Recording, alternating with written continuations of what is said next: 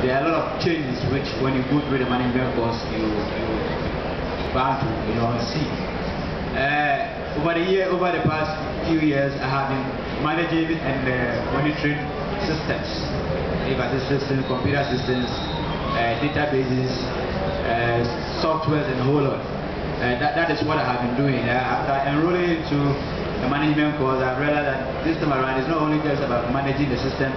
I must see to how best I can manage the minds that operate the system.